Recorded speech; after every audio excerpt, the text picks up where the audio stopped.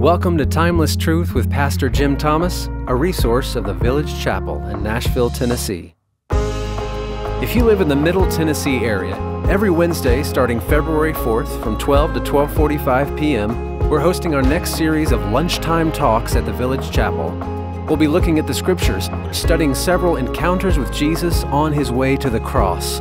Lunch is provided, and we encourage you to bring a coworker or friend. You can register at thevillagechapel.com/events.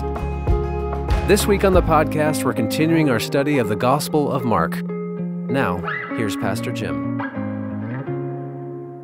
So today we come to the climactic ending of our three-part series in Mark chapter 13, talking today about the return of the Lord.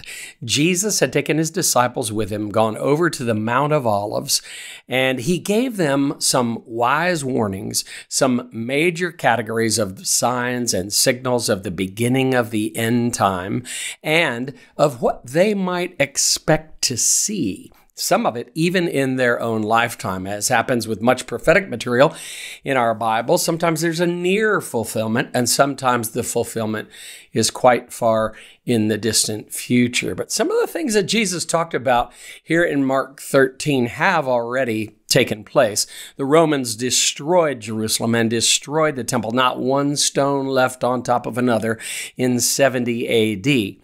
So Jesus' instructions to his disciples in Mark chapter 13 have already included things like be on the alert, be on guard, take heed, don't be misled. He says it over and over again, and especially this one, my favorite one, don't be afraid. There are also words of hope here as we're reminded that there's a sovereign God who's in charge of human history, and his plans and purposes will indeed be accomplished. Add to that, he even gives us some sense of telos, or purpose, as we live and experience through our way through some of the kinds of difficulties we have, each and every one of us in life. That there could be a testimony that is reflected to those who are watching us, and they can see or hear the gospel at work in our lives. Well, there yet remains one other event that will take place that Mark 13 talks about, and it is yet to be fulfilled, and that is the return of the King, the return of Jesus Christ to set the world to rights. Some Bible teachers have said that the second coming of Christ is mentioned 318 times in the 260 chapters of the New Testament. And this subject occupies really every book of the New Testament from Matthew to Revelation. Here's some of what the Bible has to say about the return of Christ. Mark 13, and I'll be reading verses 24 to 37, okay? In those days, after that tribulation, the sun will be darkened, and the moon will not give its light, and the stars will be falling from heaven, and the powers that are in the heavens will be shaken. And here he's quoting some from Isaiah. He'll also quote from Zechariah, both Old Testament prophets. And he's taking what they said so many years before and applying it to what has yet to come, even as Jesus stands on the Mount of Olives with his disciples. He's saying there is this far distant fulfillment of what Isaiah and Zechariah talked about. And so stars will be falling from heaven, the powers that are in the heavens will be shaken. Then they will see the Son of Man coming in clouds with great power and glory. And that's not regular power and glory. That's great power and glory. And you can just imagine, or maybe you can't, but let that sink in a little bit so that it stirs your imagination a little bit. And then he will send forth the angels, and they will gather together his elect from the four winds, from the farthest end of the earth to the farthest end of the heavens. So this is just comprehensive. It's total. And he's in charge of it all. That's really, really amazing, isn't it? Verse 28. Now learn the parable from the fig tree. When its branch has already become tender and put forth its leaves, you know that summer is near. Even so, you too, when you see these things happening, recognize that he is near, right at the door. Truly, I say to you, this generation will not pass away until all these things take place. And what he means by generation there's been a lot of people speculate on that. Does he mean the physical 40-year generation that's hearing him talk right now? Or is he talking about the generation or the era of the church? What's he talking about? And you can explore some of that, as I've said, in some of the books that I've posted and listed. I'll do that. I'll add that to the show notes for you. And if you want to look some of that up and chase some of that around. But for now, I just want to stay with what he is saying. Truly, I say to you, this generation will not pass away until these things take place. Heaven and earth will pass away, but my words will not pass away. But of that day and hour, no one knows, not even the angels in heaven, nor the Son, but the Father alone. That's massive right there. So if anybody comes along telling you they know when the return of the Lord is going to happen, you can know they disagree with Jesus right here, who very clearly in verse 32 says, of that day or hour, no one knows. Not even the angels in heaven, not even the Son. In other words, Jesus himself is saying he doesn't even know, but the Father alone. And here comes that repeated exhortation in verse 33. Take heed, keep on the alert, for you do not know when the appointed time will come. It is like a man away on a journey who, upon leaving his house and putting his servants in charge, assigning to each one his task, also commanded the doorkeeper to stay on the alert. Wow. I keep hearing that word alert and stay awake and all that sort of thing. I think of all the times I've fallen asleep in church. And I think I even almost fell asleep during one of my sermons when I was giving it. I mean, that's how easy it is to be lulled off into sleep. We need to remain alert and awake. Therefore, verse 35 says, be on the alert. That's just in case you didn't hear him say it the first time and the second time, okay? Be on the alert, for you do not know when the master of the house is coming, whether in the evening, at midnight, or when the rooster crows, or in the morning, in case he should come suddenly and find you asleep. What I say to you, I say to all, be on the alert. Alert's one word. Be on the alert. Okay, there you go, man. That is amazing. Why? Because we don't know when he's coming. He's never late. He's never too early. He is always right on time. When is that time? I know so many of us will like to know. It's probably going to be 2 p.m. somewhere on the planet. Or if you were to say 2 o'clock, it's probably 2 a.m. or 2 p.m. In 2 different places on the planet. But the early Christians spoke often about the return of Christ, and many even anticipated that it would happen during their actual lifetime. When it did not, the Apostle Peter, who, remember, I'm going to say he was right there on the Mount of Olives with Jesus in what we read in Mark chapter 13.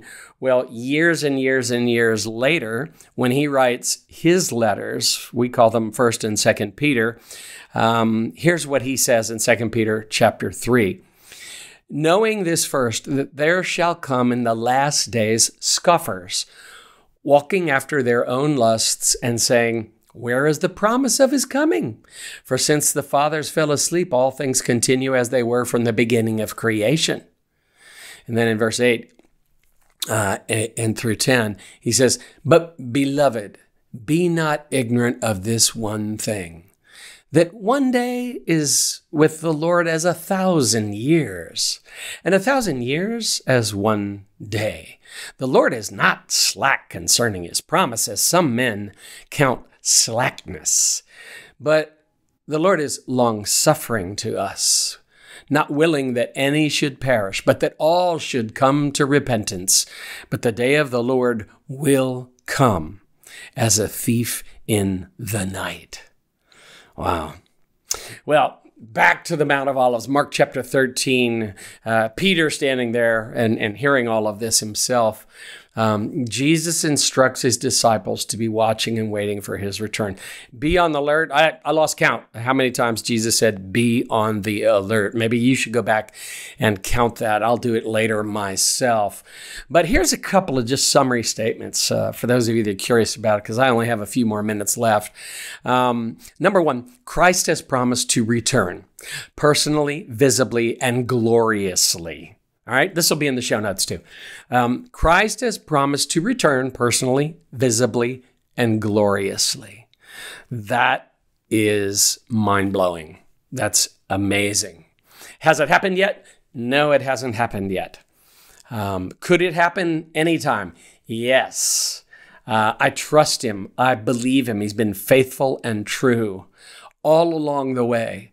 So someday, one of those days that we measure, which is like 1,000 years, or 1,000 years is like a day. In other words, to God, time is not experienced the same way that we experience time. So if a day is as 1,000 years, it's really only been 2 days since the Lord ascended back into heaven. So 2,000 years. So he could come any time, any day. We don't know when. And Jesus emphasized that here in Mark chapter 13. We can't know when. I'm going to stand right beside Jesus, who said he doesn't know when. It's the Father that will give the go signal. So first, Christ has promised to return personally, visibly, and gloriously. All right, and that's the way you certainly would describe, the way he describes his return here and elsewhere. Secondly, I'd say this. I think we should be more focused on preparing than predicting. So we should all remain watchful, steadfast, active in God's plans and purposes, all the while rejoicing with hope, preparing our hearts, busy in joining him in his kingdom mission. He, for some reason, has given us this day to serve him, this day to go out and live out the gospel in word and in deed. What will we do with this moment that we still have before he returns? The fact of his return is more important than the timing or sequence of events preceding his return. We should spend more time preparing, less time worrying about predicting. That's number two. Number three, God is sovereign over everything, everywhere, in every moment of human history. That's a great summary statement for all that we read here in Mark chapter 13. And a great thing to be reminded of over and over and over again. I grew up under the teaching of a man named A.W. Jackson. And he, at Cherrydale Baptist Church up in Arlington, Virginia, one thing that he reminded us over and over and over again is the sovereignty of God. This is where I personally learned under his teaching the whole method of verse by verse, chapter by chapter, book by book. And sometimes, man, it felt like we were going really slow through Romans or Matthew or whatever it might be. But now I look back on that and I say, oh man, I treasure that rich well of teaching that I received under the ministry of A.W. Jackson, who I remember to this day, and who has influenced me and shaped, and the Lord has used him in such powerful ways in my life and the lives of countless others as well, to remind us that God is sovereign over everything, everywhere, and every moment of human history, including when he decides it's time for that trumpet to blow and Jesus to return and set the world to rights. Number 4, God's judgment will be righteous, certain, and sure. Okay? Now, I'm excited about that, and I know there are a lot of folks who think that that's really weird that anybody would be excited about God's judgment. But I'm excited about God's judgment because of the nature of God. He's righteous. And his intent is to set the world to rights. In other words, everything that is wrong and broken in this world, he intends to set it right. That's why the book of Revelation is so powerful and so beautiful toward the end there, where it talks about him wiping away every tear, there being no more disease, no more death, no more dying, no more wars, no more rumors of wars. I mean, think about that when you think about the return of the Lord. As followers of Jesus, we can take courage in knowing that our hope is not anchored in the absence of tribulations in this world, but in the presence of our Savior, who is with us now, who abides with us now, and he holds us fast. Even if you let go today, he's still holding you fast.